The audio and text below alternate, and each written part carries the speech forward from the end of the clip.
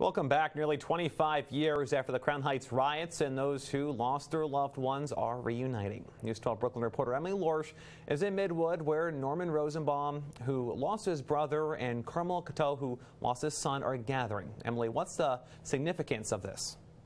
They're here at a deli on Coney Island Avenue, providing one another friendship, support, and even some laughter. Looking back nearly 25 years, Norman Rosenbaum says he remembers vividly that phone call he received in Australia letting him know his brother Yankel was brutally stabbed.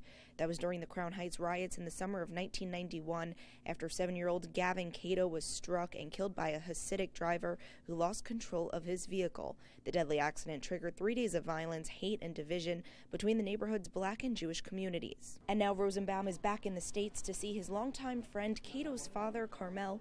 They're having lunch together for the 3rd time since the tragedy. We have a solid, productive bond, and we want people to understand and appreciate that out of a tragic situation 25 years ago, good things can come. The two men say they wish they can get together more often. Unfortunately, the distance between them doesn't allow for that, but they keep in touch regularly.